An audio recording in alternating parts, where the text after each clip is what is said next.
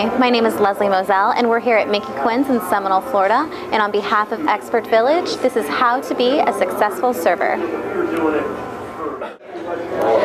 Okay, so I'm kind of dreading going to this table. Got a couple rowdy guys, been having a few drinks. Not the nicest, but gotta suck it up. Gotta treat them nice, do it with a smile, do everything I can just to keep the situation calm.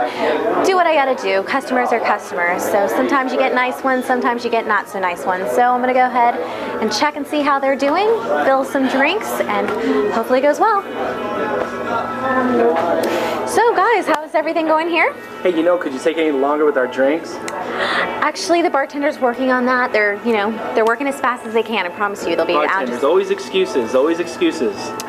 Yeah, I'm really sorry. Like I said, I put your order in. It's on its way. They're working as fast as they can. And our food? Actually, I put the order in. It should be out in probably like 5 minutes. 5 minutes. Make it 3. Okay, well, I'll go ahead and check on it, see if they can get it out any faster, and I'll be back. I'll let you know how it's going. Yeah, you do that.